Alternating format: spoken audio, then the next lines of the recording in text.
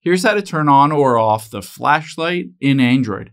Now, if you're new to an Android phone or you just can't find the flashlight to toggle it on or off, I'll show you 2 different options to do it. But first, hit the subscribe button down below. Really helps me out. Thanks, guys. Now, the first option is to take your finger from the top right of the screen and swipe down.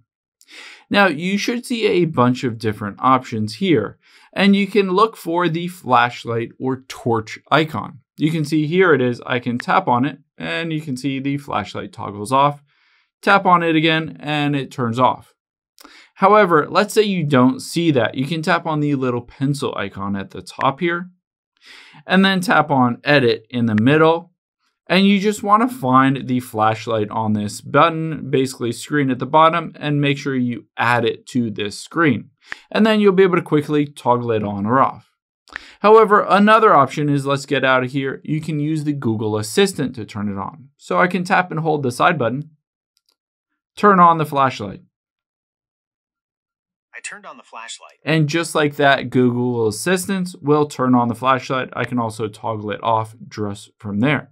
If you don't basically get that button where you can press and hold it, all you need to do is go to your settings to enable this. So tap on settings, and then we'll scroll down until you get to the option for advanced features. Tap on that. Now you can see here the third option, side button, just tap on it.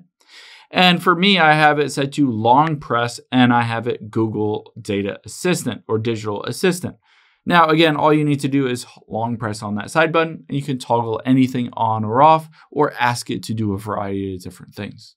I hope this helps. If it did, hit the like button down below. Leave a comment if you still have any questions. Thanks, guys.